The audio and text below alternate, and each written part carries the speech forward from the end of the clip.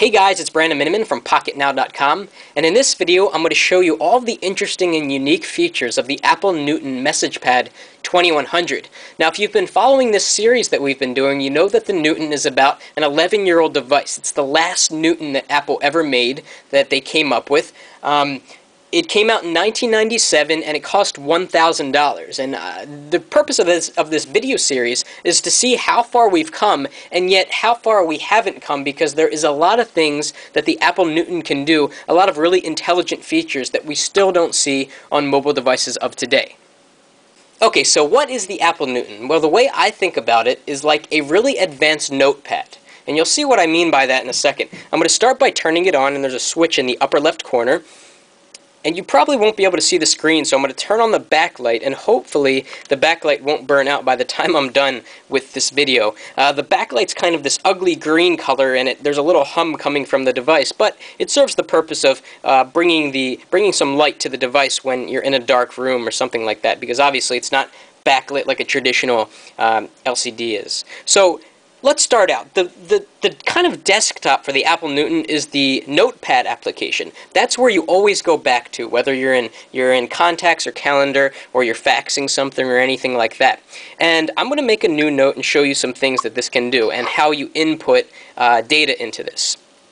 So, quite simply, we can start off by just naturally writing, and I have to change the mode down here to text.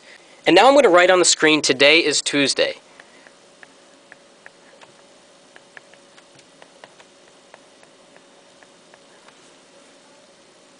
Now, looks like the word's wrong, and I'll show you how to correct that in a second. You can write anywhere on the screen, and it will always show up where the cursor is. So I could have done "Today is Tuesday," I could have done "Today is Tuesday," and so on and so forth. Now, you see I've misspelled the word, or the Newton is misspelled Tuesday. So the way I correct it is quite simply by writing on top of it. So that U needs to be an A, so I'm going to do an A, changes to an A, that period needs to be a Y. So I'm going to write on top of that, and it corrects it. So let's say I want to delete the word Tuesday. How do you do it? Well, kind of like in a real notepad, you scribble it out. So I'm going to scribble out Tuesday. You get this little animation and this whoosh sound, and it's off the screen. And you can do that with the whole entire sentence, or just one word or one letter. So it's a really smart way of just simply removing or deleting what you've just written in. Now you can also type with the on-screen keyboard, though I'm sure most people prefer to use the handwriting recognition. So if I type "Today is Tuesday," it's a really nice keyboard actually. It's quite large. It makes this annoying sound every time you type on it, but you know, you can turn off the sound obviously. To close the keyboard, and this is kind of a deviation from other mobile devices, the close button is in the bottom right, and you'll find that to be the case in most of the screens on the Newton.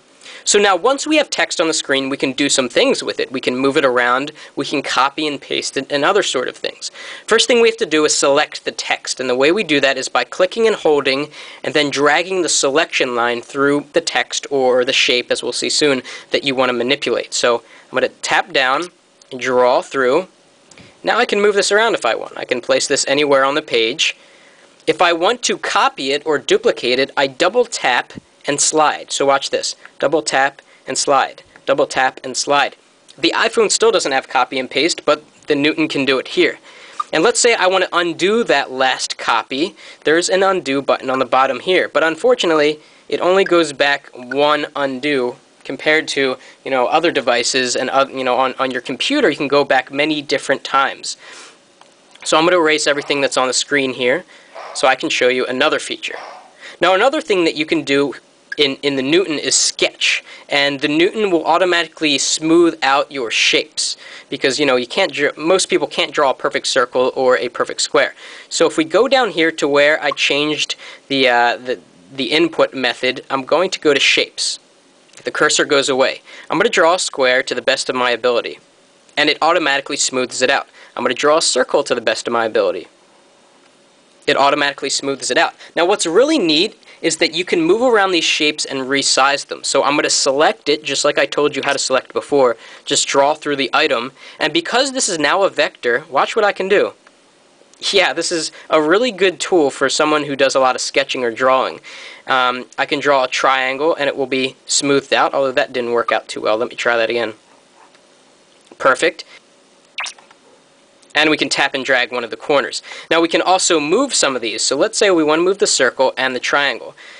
We move the selection line through both items and we can slide them around on the screen.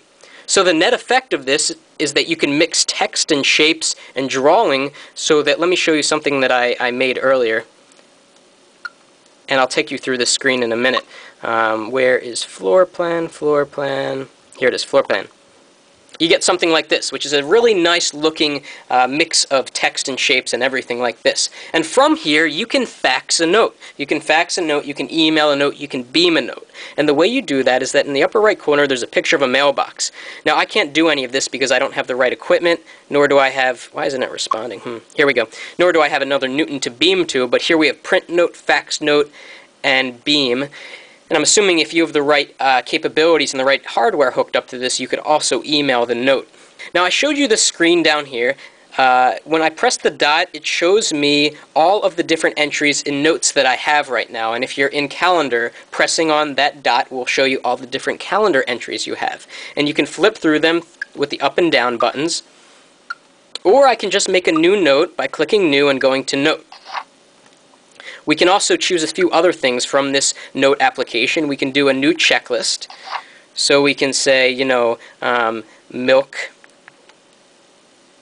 And we're in the wrong mode. Let me change it. We're in shape still, so I need to change to text. So let me do milk.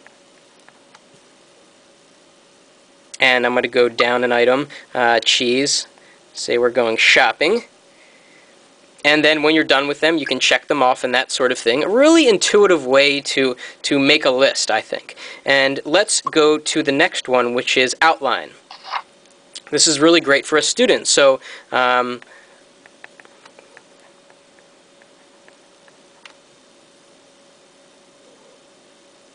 biography, got the word right. So let's go down an indent, and we'll type another item in the list. And from here, we can go down another item, and so on and so forth. Now, something that's really neat is the Newton's integration with the notepad with the other PIM programs, such as names and dates, which we'll cover in a minute, that let you do calendar and contacts. If I write lunch with Brandon, watch what happens. And I am in the right mode, so I'm just going to do lunch. That's probably not going to come out very well, so I'm going to scribble that out, although I could have corrected it. Lunch with Brandon. And now I'm going to highlight this, and I'm going to go to the assist button on the bottom. The assist button responds to certain commands. So it knows that I want to schedule a meeting, so it brings up a new meeting card. And all I have to do is input the date and the time, and it's already got the title, Lunch with Brandon. Pretty smart, right? Windows Mobile can't do that. Let me scribble that out. You can do other things, such as call people. So I'm going to do call Bob. There's a Bob in my contact list. So I'm going to do call Bob. And of course, it's showing up where the cursor is. I'm going to highlight it, do the assist button, and look what comes up. Bob Anderson, his contact card. If I press the call button, it will call Bob. And no, this doesn't have a phone, but the idea is that you hold up your phone to the speaker, and you hear it dialing. It will dial Bob Anderson for you. And I'm going to close this, and note where the close button is down here in the bottom right corner. There's other things that you can do with this assist function. So we can set a reminder to do something. So remind me to, I don't know, I'm just going to type remind me, and you'll see what it does. Remind me. And I'm going to highlight it, go to assist. And what you get is a to-do task automatically comes up. Pretty smart. Okay, so let's take a look at the other PIM applications. Down here we have names, which is basically like a Rolodex or contacts list. And we can sort the names by category, and here are all the contacts that I have. Now let's say I want to add a new one. I love the way that you add a contact in the Newton operating system. It's just so fast and so intuitive. So I'm going to write new person, and let's say I want to write a new contact for Bill Gates. I know his phone number, I know his name. Look how fast I can enter this. Ready?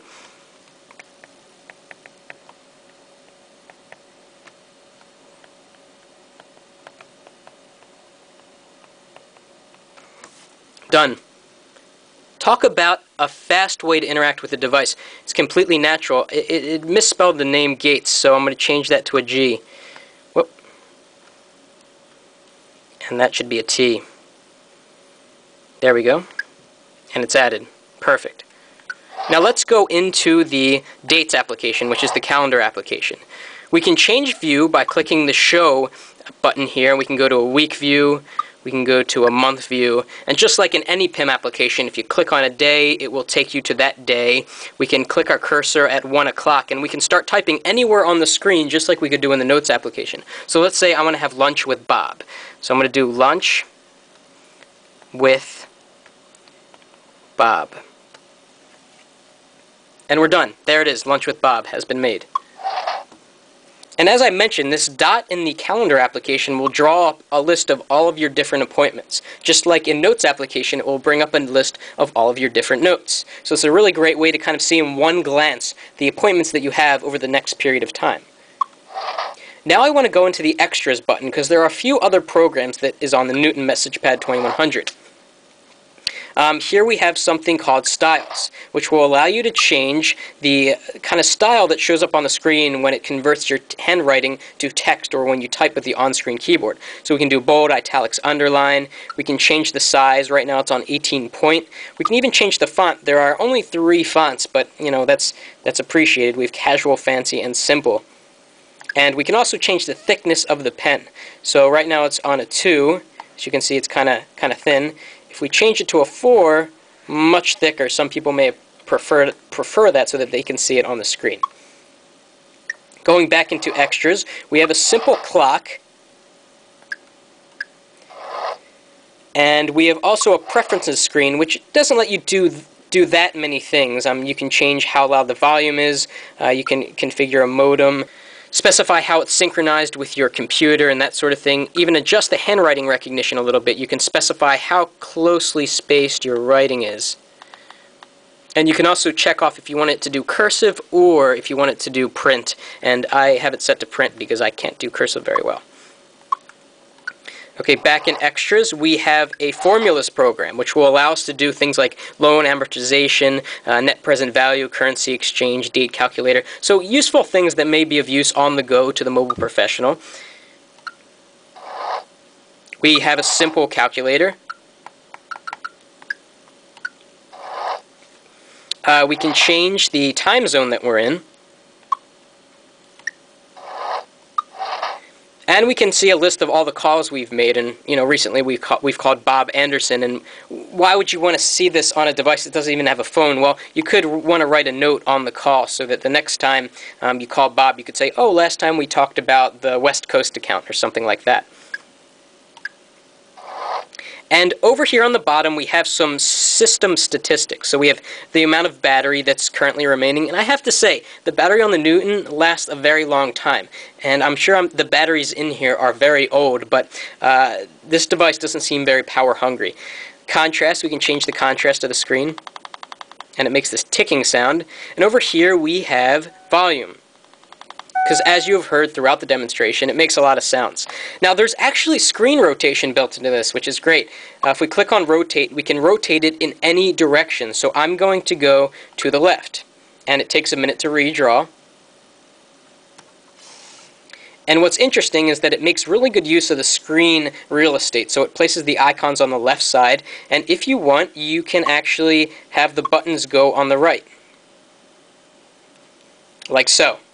In conclusion, the Apple Newton MessagePad is a fantastic note-taking device. Every time I go to a convention or a conference, I bring along one of these notepads, and you know what? It's a really inconvenient and not organized way to keep track of my notes because I can't search for text, I can't organize them by category. It's just a big mess of yellow pages. And the Newton really would be a good remedy to that.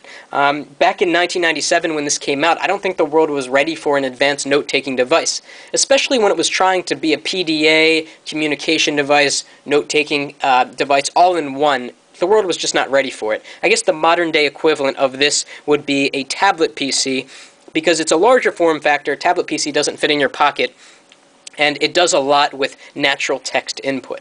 So that's it for the video series on the Apple Newton MessagePad 2100. I hope you enjoyed this step back in time at a device that really helped pave the way for mobile technology and mobile devices that we have today. That's it for now.